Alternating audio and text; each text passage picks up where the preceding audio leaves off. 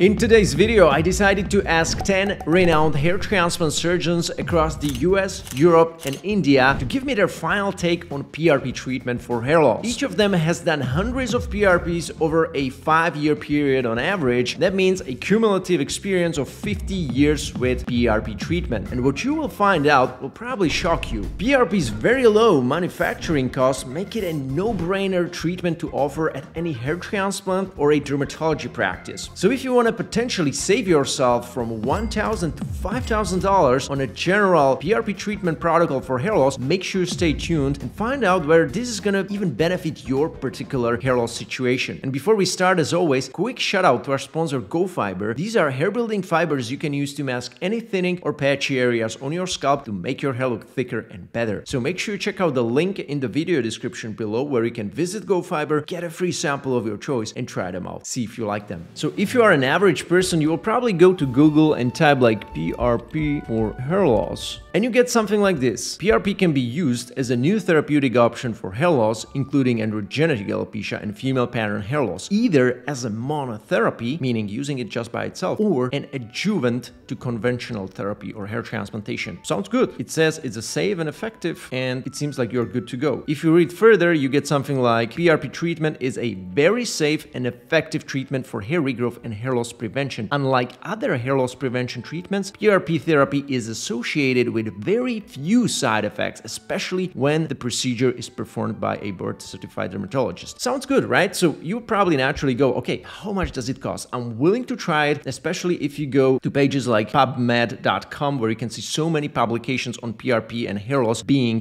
put out there on a yearly basis. With close to 200 studies on PRP and hair loss since like 2010, we'll be willing to try it because it definitely seems like it's being tested out. So price-wise, you are looking at $100 per session in countries like Turkey, Croatia, and then it's going to get more and more expensive. If you go to Europe or the United States, it can cost you about $1,000 per session, or maybe less than that if you find out somebody cheaper. So it's definitely not so cheap after all. Personally, I have used it as a monotherapy for 4 times. It was like a part of a bigger package, and I can confirm that it did not work for me as a monotherapy, and I would definitely suggest to use it as additional therapy to minoxidil or finasteride. But let's ask the doctors, let's ask 10 renowned hair transplant doctors what they have been seeing with their patients over the last 5 to 10 years since they have started using PRP, and what would they recommend. I'm gonna read through them first, and then I'm gonna do an analysis or evaluation at the end. Our first doctor on the list is located in the US. It's Dr. Gary Linko. He also has an awesome YouTube channel. He's a plastic surgeon with a high specialization on hair restoration. This has been his response. For PRP, I almost always use it same day as a transplant for shock loss risk reduction. We also offer it as a standalone for people who want it as a maintenance if they are unable to tolerate finasteride and minoxidil combo, or if they want a boost in addition to Fin-Min if they are not surgical candidates. In my opinion, first-line medical therapy is still Fin-Min, not PRP, but PRP can be useful in the cases outlined above. Also, the system used is important. Some people try to save on expenses and use a cheap system. We use M-Site and are overall happy with the results. Hope that helps. Second response comes from Dr. Munib Ahmad from the Netherlands, who is solely specialized on hair restoration and FUE. He says, I don't use it because the result of the efficacy of it is not certain. So in my opinion, it's most often too much work and waste of money for too less effect. Number 3, Dr. Harald Eberson from the Netherlands. He's also specialized on hair restoration, FUE, and FUT. We don't use PRP, not anymore, in our clinic for a long time. But back then, finasteride was our #1 priority, minoxidil 5% was the second one, and PRP was the third. Of course, side effects were less with PRP compared to others. And then I asked him about what were their results with PRP, at least, since they're not using it today. Is it because the results were bad? And he said, regular, unpredictable results. Painful blood draw, some clients. Many need to come multiple times back. So that's the reason why he stopped offering it. Doctor number 4 on our list is Dr. Zarev from Bulgaria. He says, I only use PRP during surgery. So that means he's not using it as a therapy for hair loss prevention, but only as a bonus treatment during hair transplantation for additional healing and regeneration purposes. Number 5, Dr. Marwan Saifi from Poland, who is also specialized on FUE and FUT. Not all platelet-rich plasma systems are equal. For the past several years, I have been utilizing the new new PRP system, which is a superior centrifuge that produces more concentrated growth factors, ultimately stimulates more stem cells once injected into the scalp. We administer one session 4 weeks prior to the hair transplant, one session during, and third session 6 weeks after. We also utilize the topical PRP, whereby it is applied to the scalp once daily for a period of 1 month or longer. We mix the patient's PRP with a special solution to prolong its viability for up to 6 months, but it must be stored in a refrigerator at 4 degrees Celsius. Number 6, Dr. Özgür Ostan from Turkey. As you know, most of our patients come from abroad and stay with us only for a limited time. PRP has two kinds of treatment types. The first is that it is combined with the hair transplantation. This way, we can only perform once during day of surgery, which in my opinion is not very useful and sufficient treatment. When performed sometime before the hair transplant 3-4 times, or a few months after the hair transplant again 3-4 times, it can be effective. The second way is in cases other than hair transplant, like AGA, androgenetic alopecia, or other types of hair loss, as a preventative or healing treatment where 3 to 4 sessions are required. Therefore, it is not a treatment we can recommend and perform to our foreign patients, but we inform all of our patients in a detailed way and we do recommend them. We already perform this treatment regularly to our local patients. This is a Turkish clinic. They do utilize it with their Turkish patients who can come and visit the clinic many times a year, and their international patients who cannot visit the clinic many times a year, they don't really offer it. The doctor number 7, Dr. Turan from Turkey. We do one PRP right after the surgery, and then we recommend them to do 3 to 4 sessions on the year 1. If they want to continue, we always tell them that they need to do 3 to 4 sessions a year, otherwise the treatment won't yield any results. We have seen good results on patients that use PRP together with finasteride or dutasteride and minoxidil, but patients that don't want to use medication and they just use PRP and saw palmetto, for example, the hair loss continued progressing if they are below 45 to 50 years of age. Number 8, Dr. Hakan Doganay from Turkey. We have some rules about accepting patients for operation. If we can take successful results without using any medicine or medical treatment, we accept patients. So it is not important for PRP or any other medication to be helpful for hair or not. We'll let patients to decide if they want to use anything or not after the operation. And then they're saying, yes, we have some good results with PRP on the existing hair that is thinning, but it is temporary, as you know. Number 9, Dr. Pradeep Sethi in India. We do use PRP during hair transplant and the post-surgery after 5 to 6 months. We use it also during telogen effluvium for female pattern hair loss in case of post-pregnancy or post-COVID hair loss. We don't believe PRP can give hair growth. The hair transplant growth does not depend on PRP. And number 10, Dr. Bhatti in India. It just doesn't work.